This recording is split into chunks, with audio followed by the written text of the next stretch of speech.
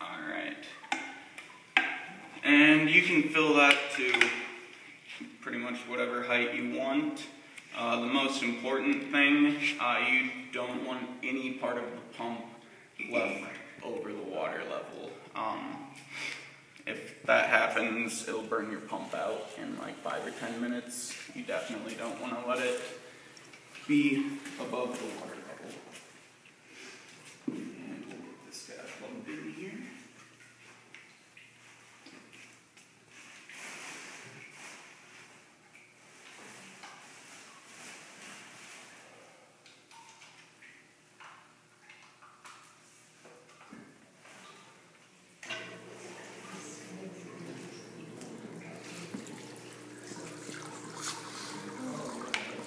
And while these different compartments of the fountain are filling up, if the water level rises, or lowers down there, below the fountain pump, you just want to fill it up a little bit.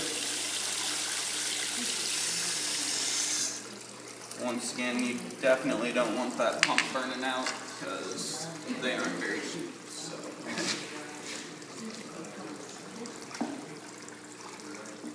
And just throw the fountain pump cover on there. Or pump house cover, rather. And there is your fountain all ready to go.